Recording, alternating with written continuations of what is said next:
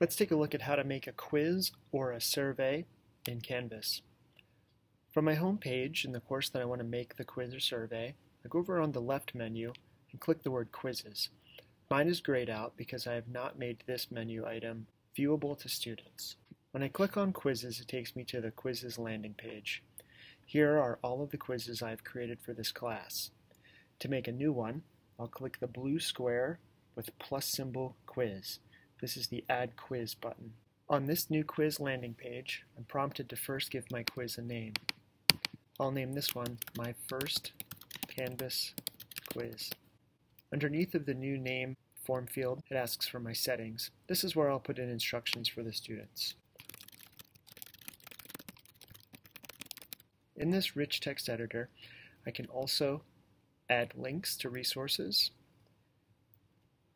embed anything from an LTI, or even upload, record media.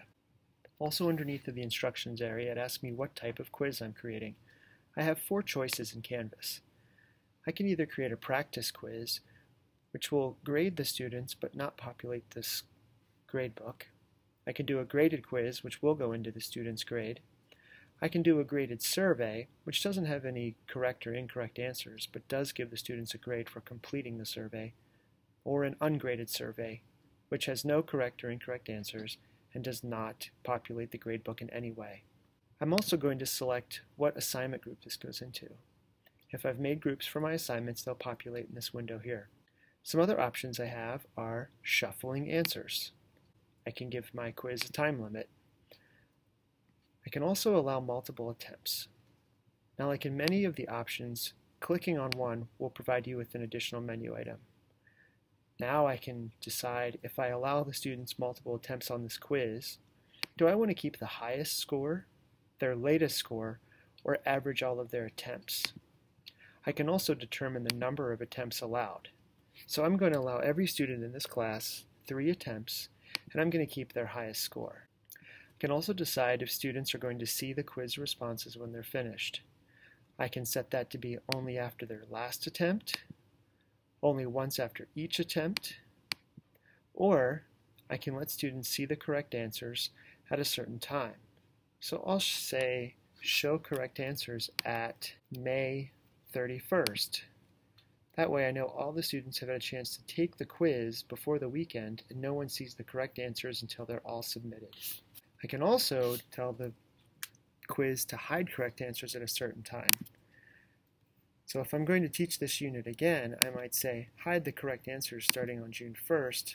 That way nobody will see correct answers after they've taken this course.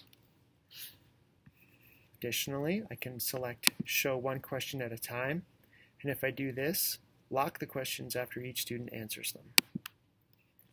Some of the restrictions I can put in place are an access code. So maybe I'll make a password, like Canvas. Or I can filter by IP address. This would allow me to lock down the quiz so it can only be taken perhaps at school or on a campus.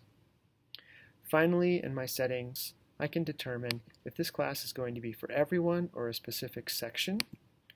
I can give the quiz a due date and set the times that it's available. So, since I set my quiz up so that it will only show answers up until Sunday, the 31st, I'll set that as my due date, and I'll make this quiz available only from today through the due date. Once I'm finished with these settings, I can click the Save button.